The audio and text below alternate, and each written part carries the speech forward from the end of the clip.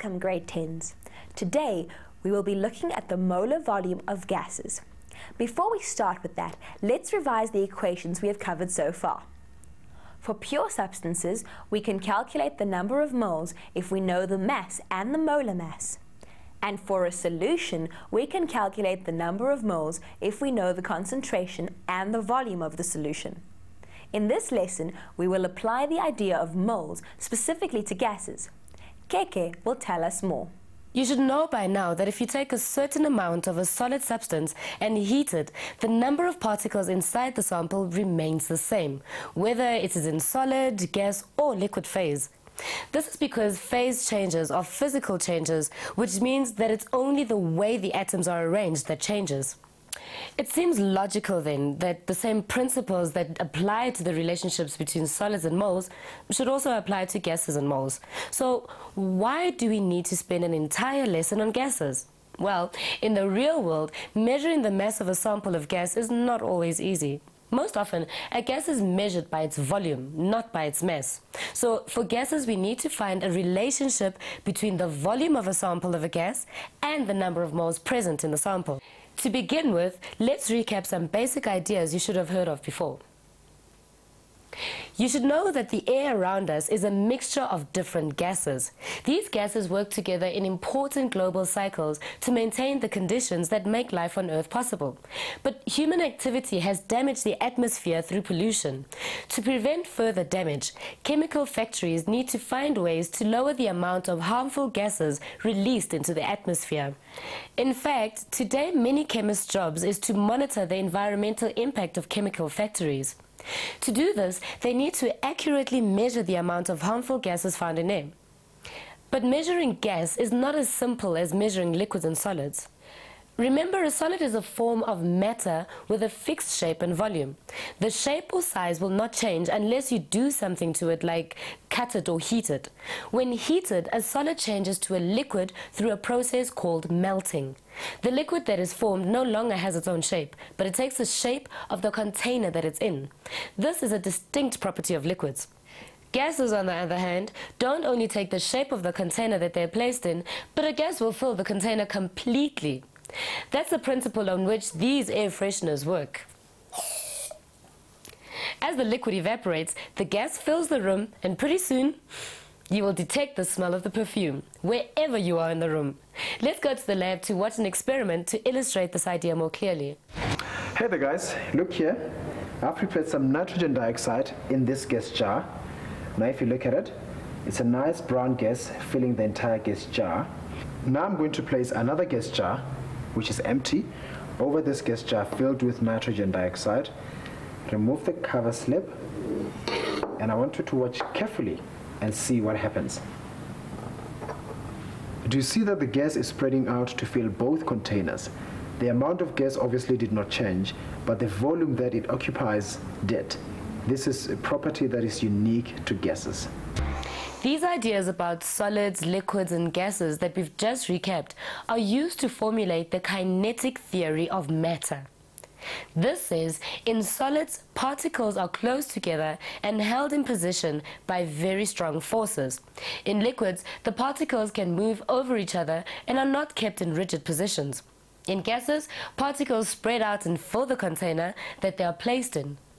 From these principles, it's important that you recognize that a certain number of gas molecules can be squeezed into just about any size container. But if the container is small, the gas particles are going to bump into the side of the container more often. This means that the pressure that the gas produces on the sides of the container will be high. So the volume of a gas cannot be studied without thinking about the pressure that the gas exerts too. And that's not all. Pressure can also be affected by temperature. When the temperature of the gas is increased, the particles will move faster and they'll want to occupy a greater volume. Look at this interesting experiment that explains this principle. It's quite easy and you can try it for yourself. This cold bottle contains nothing but air. If we now place a balloon that's half filled with air over the top, I'm sure you'll agree that the amount of gas in the balloon and bottle together will stay the same because it cannot escape. Watch what happens when we heat the gas in the bottle by placing it in hot water. Do you see that the balloon is inflating? The volume of the balloon is increasing because we have increased the temperature. The number of gas particles did not increase, but the volume did. Nice, eh? Now, earlier in this series, we talked about a scientist, Avogadro, who put forward a theory about gases. Can you still remember what he said? Avogadro's principle states that equal volumes of all gases contain an equal number of particles under the same conditions of temperature and pressure. It's important to understand that this rule is true for all gases. If I showed you a gas cylinder filled with helium gas and a gas cylinder filled with oxygen gas, what conclusion do you think we could make about the number of particles in each cylinder? That's it. By applying Avogadro's principle, we could say that if these gases are at the same pressure and temperature, there will be the same number of gas particles in each cylinder. So for gases, it would really be useful if we could find the specific volume of gas that represents 1 mole. But we could not just choose any volume under any conditions.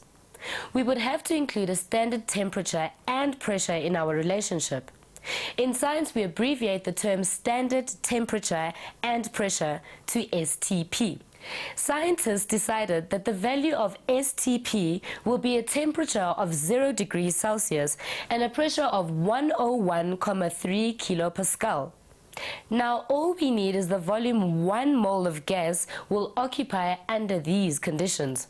Can you suggest how scientists would know what the volume of exactly 1 mole of any gas would be? That's it. They had to weigh out the molar masses of a lot of different gases in grams at STP and then compared the volumes that 1 mole of the different gases occupied at STP. Remember, 1 mole of a substance is its molar mass in grams. Using sophisticated scales and equipment and making sure that the temperature and pressure were at standard conditions, scientists discovered that 1 mole of any gas has a volume of 22,4 decimeters cubed. This means that this box, which has a volume of 22,4 decimeters cubed, would contain 1 mole of any gas at STP. I'm sure you'll agree that this is quite a large volume if you compare it to 1 mole of water, which is a liquid, or 1 mole of carbon, which is a solid. What do you think this tells us about the arrangement of molecules in the gas phase? Yes, the particles of a gas are actually very far apart from each other. Remember that all these samples contain the same number of particles, 1 mole.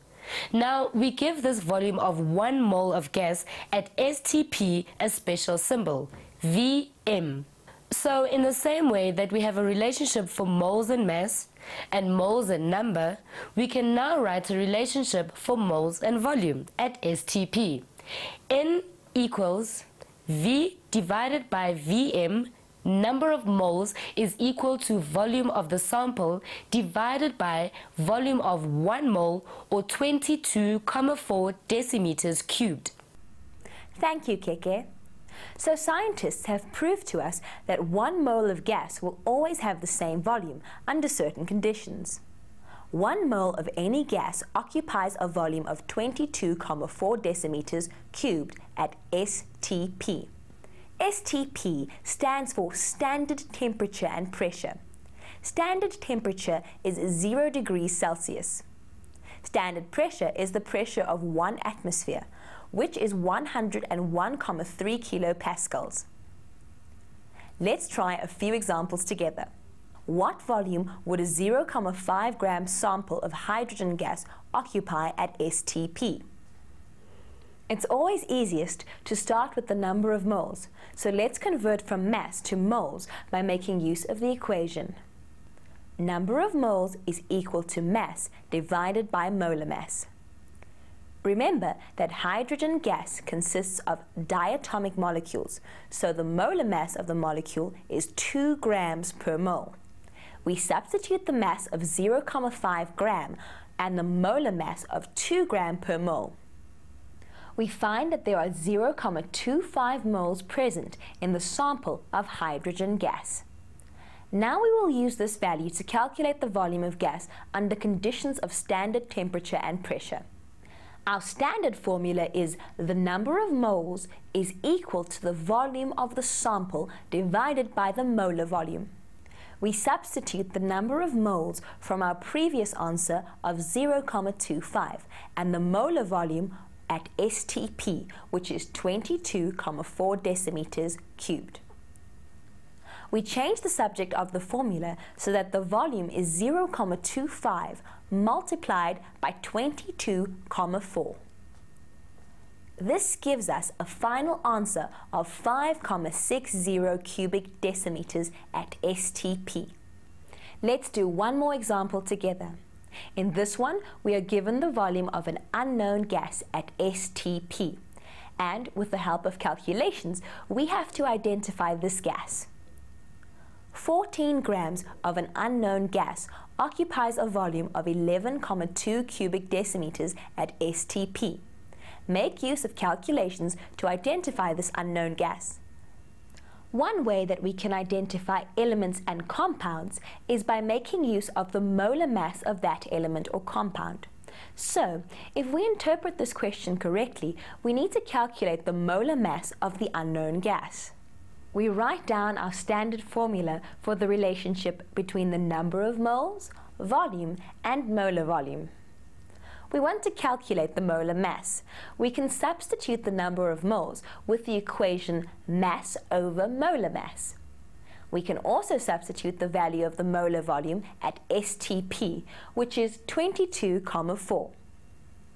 The mass of the gas is 14 grams and the volume is 11,2 decimeters cubed. Now we need to change the formula around so that the molar mass is the subject of the formula. We then find that the molar mass is 14 times 22,4 divided by 11,2. And we get an answer of 28 grams per mole. We still need to identify the gas. Let's look at the periodic table to see which element has an atomic mass of 28. According to the periodic table, we see that Si, which is silicon, has a molar mass of 28 grams per mole. But silicon is not a gas at STP. It is a solid. We must remember that most of the lighter gases are diatomic gases, which means that there are two of the same type of atoms in the molecule. Taking our answer of 28 grams per mole and dividing it by 2 gives us a molar mass of 14. Let's go back to the periodic table again so that we can identify the unknown gas. Do you see that nitrogen has a mass of 14 grams per mole? Is nitrogen a gas at STP? Yes, it is. And is it a diatomic molecule? Yes, again. So, we have positively identified our unknown gas as nitrogen gas. We have now investigated all the possible ways to calculate the number of moles of a substance. In our next lesson, we will apply this knowledge to do some more stoichiometric calculations. Goodbye, grade 10s.